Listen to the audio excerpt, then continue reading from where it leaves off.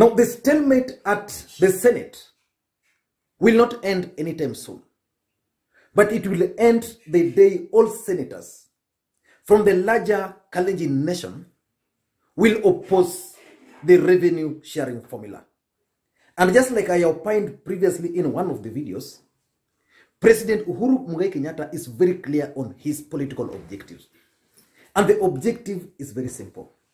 That William Ruto must be portrayed as someone who is opposed to this formula because the people of Central Kenya are passionate about this specific formula. And today at the Senate, there were fireworks. Kipchumba Murkomen engaged the speaker, he engaged James Orengo, and I've compiled for you his speeches, and I've compiled for you his speech at the Senate. I want you to listen to it carefully, and tomorrow I'll dive into the details about this revenue sharing formula and the political objectives which it will ultimately help achieve. Listen. Without undivided attention on this matter. 2 weeks ago, a government functionary, actually in the office of the president, came to me and told me that if the formula will not pass the way government wants, some senators can even be abducted. They can even be arrested. Mr. Speaker, we discussed and joked about it. The Speaker, we discussed and joked. What's your point of order, Senator Bogisho?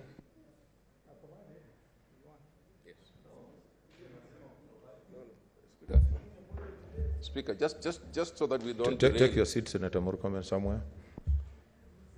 Just, Mr. Speaker, so that we don't derail debate in any way by dilatory motions.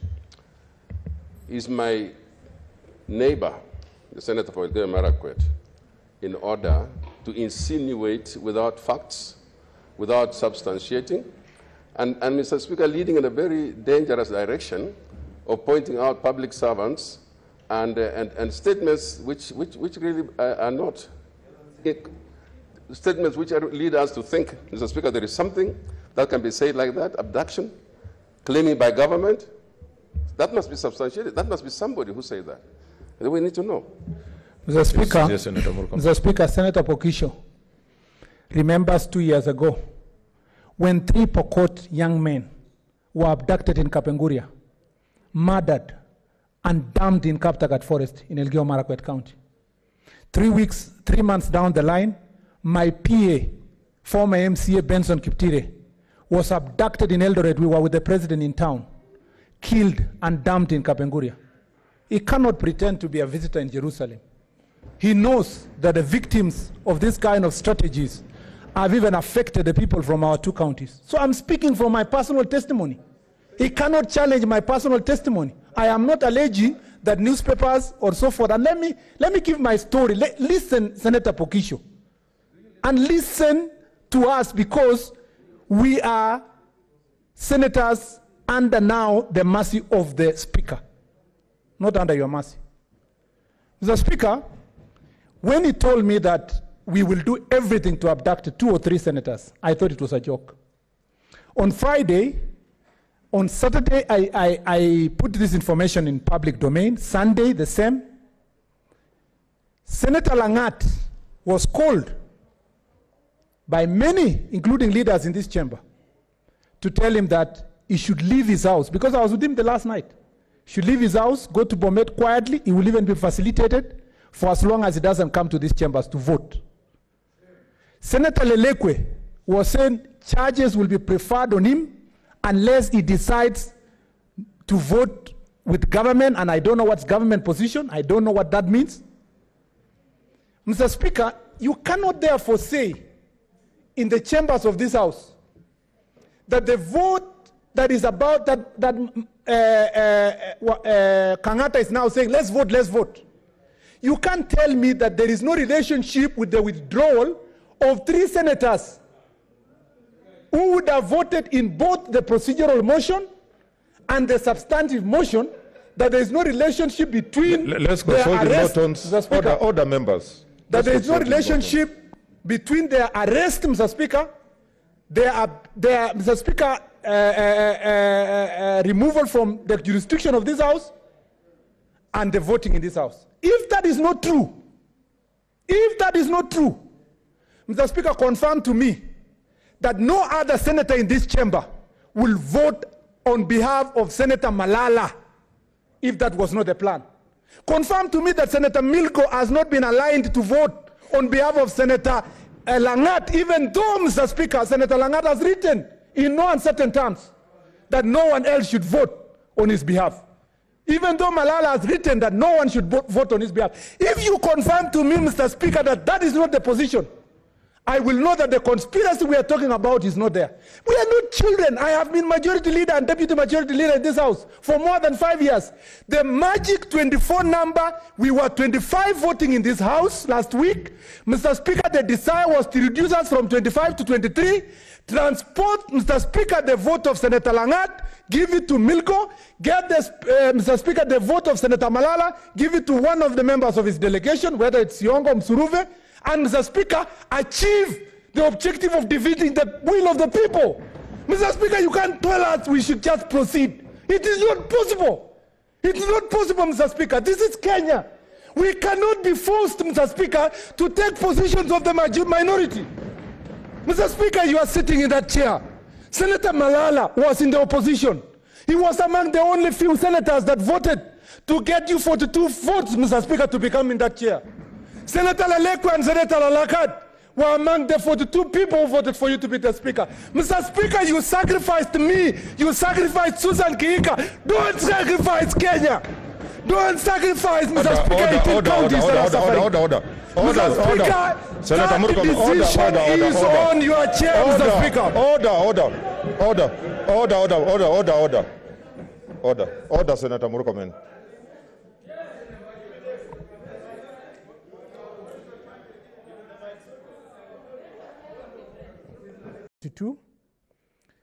On 4th of January, when King Charles entered the House of Commons, supported by 400 armed men, in an attempt to seize 5 members who were accused of treason. The Speaker who was presiding over the House of Commons was one Sir William Lenthal. And when Sir Charles, Mr. Speaker, asked Lenthal where the 5 members were, this was his response. Mr. Speaker, he responded, "I have neither eyes to see nor tongue to speak in this place, but as this house is pleased to direct me." And Mr. Speaker, history records that Speaker Lenthal became the first speaker in England to declare his allegiance, Mr. Speaker, to the liberty of Parliament instead of the King. Mr. Speaker, Parliament is at crossroads. It has nothing to do with the money. It has absolutely nothing to do with division of or county allocation of revenue formula. Mr. Speaker, the motion moved by Senator Cherargei is bigger and larger, Mr. Speaker, than basis for allocation of revenue. I must, Mr. Speaker, say on the floor of this House, I am the first person to defend the right of my brother and my friend, Senator Cherargei, to prosecute, Mr. Speaker, his agenda opposite the one I prosecute in this House. He has a right and constitutional right. The same to Senator Susan Kihika. The same to Senator James Orengo. But this morning, Mr. Speaker, that is not what we are facing as a Senate. We are facing an assault on the constitutional order of this republic. Mr. Speaker, the integrity and the independence of Parliament is, Mr. Speaker, on trial. Mr. Speaker, it is your choice this morning whether, Mr. Speaker, you are going to be subservient, Mr. Speaker, to the authorities that want to undermine the powers and, Mr. Speaker, the constitutional authority of this House, or you will be like Speaker William Lenthal, Mr. Speaker, rule, Mr. Speaker, that this integrity of this House must be protected. Let me confess something, Mr. Speaker, which I have always confessed to Senator James Orengo. And he knows and he can go on record.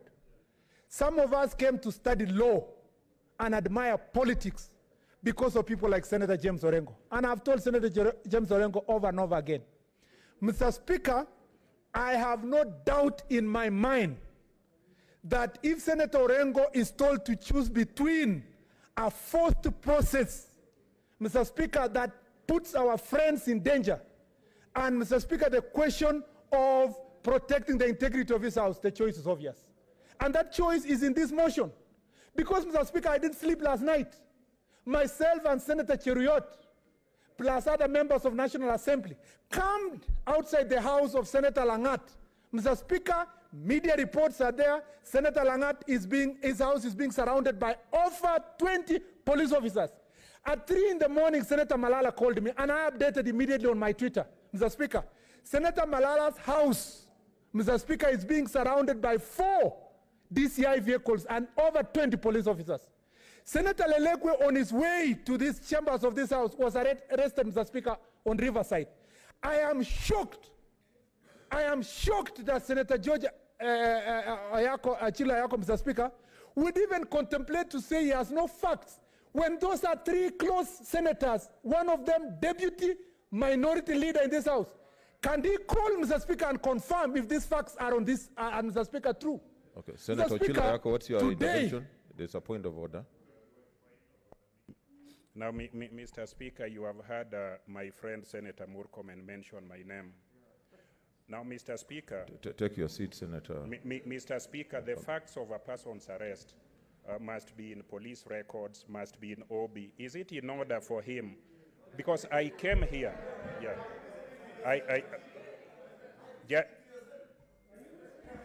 Order. Mr. Speaker, can I be heard? Order, Can I be senators. heard? You may not agree with what he's saying, but give him an opportunity to say I did not what mean he's to saying. interrupt Senator Murkomen, but the fact that he mentioned my name, I left my house and came here. And Mr. Speaker, I have no information, I have no OB information, and I know that there could be truth and there could be untruth. Is it in order for Senator Murkomen to blame me for not knowing when I have no facts? I'm a person of facts and facts alone, like Josiah Bonda by... Senator Mr. Speaker, Murkomen. 2 things. One, I'd like to ask my friend Senator Achilo Ayako to go look for a mirror behind your seat, Mr. Speaker, at the bathroom, and see himself if he's still that Sonu crusader for liberty, Mr. Speaker, that he spoke about. Number 2, Mr. Speaker, we are honorable senators in this House. We don't lie. We can move a motion on basis of lies. We cannot mislead this House. These facts were brought before the Speaker. These facts are known, they are incontrovertible. Mr. Speaker, let us not belittle this debate. Let us contextualize this debate for what it is. It is about an assault on, Mr. Speaker, parliamentary democracy, Mr. Speaker, and, Mr. Speaker, about the freedoms of this House. Let me concentrate on, Mr. Speaker, concluding by saying this. This Senate this morning is not being asked to adjourn so that you can assist this side or the other on the question on the basis of allocation of revenue. In fact, Mr. Speaker, I have refused, as a matter of fact, to go or prosecute my position on the question of voting for resources, because my position is not superior to those who are on the other side. It's a question of when you vote, the other side, which has the numbers, can pass. But, Mr. Speaker, to arrest 3 senators, to make it impossible for them to come and make their decision, to subvert the, Mr. Speaker, sovereign right of the people of Kenya under Article 1 of the Constitution, that was donated to Senator Malala, Senator Langat, Senator Lelekwe, to come and exercise on the floor of this House. And for any colleague in this House to support that process, Mr. Speaker, it will be a pity. It will be, Mr. Speaker, the worst day. I call upon my colleagues, Mr. Speaker, to look at themselves and look at the situation we are going through this morning. Senator Orengo told me on the floor of this House, with Senator Sang and Senator Aaron Cheruiyot, we were sitting here, said, Mr. Speaker, that revolution hits its own children. That, Mr. Speaker, this House, that, Mr. Speaker, this government was going to be worse to us than, Mr. Speaker, them that were in the opposition then.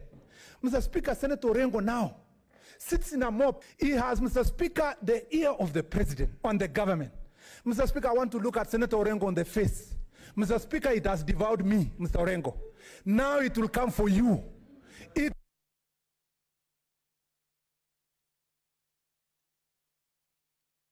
Okay. To apply, it's the time for Senator Orengo. To Mr. Speaker, remember, I'm concluding, Mr. Speaker, to remember his words to me, that yes, that revolution devoured me. Yes, it drew me to the backbench.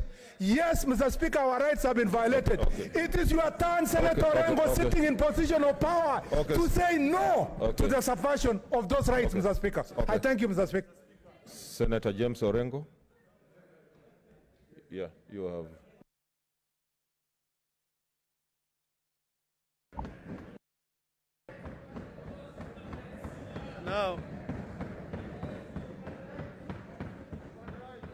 Now,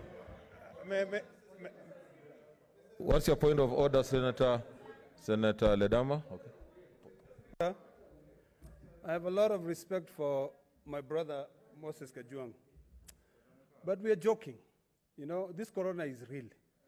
So I want to just request, my dear good brother, okay, please, go look for a seat somewhere else. Okay. Senator Kajwang, observe social distancing.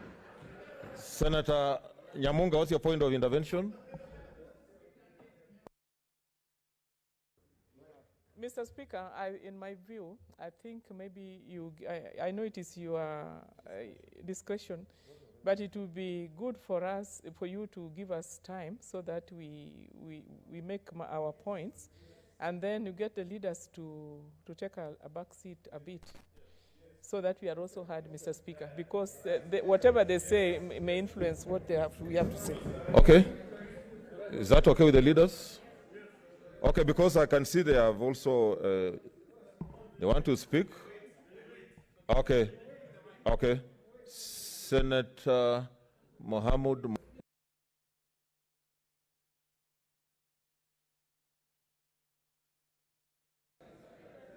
Mr. Speaker, sir, I stand to support this motion. Mr. Speaker, this is the Senate of the Republic of Kenya. A few days ago, I tweeted that this Senate is under siege.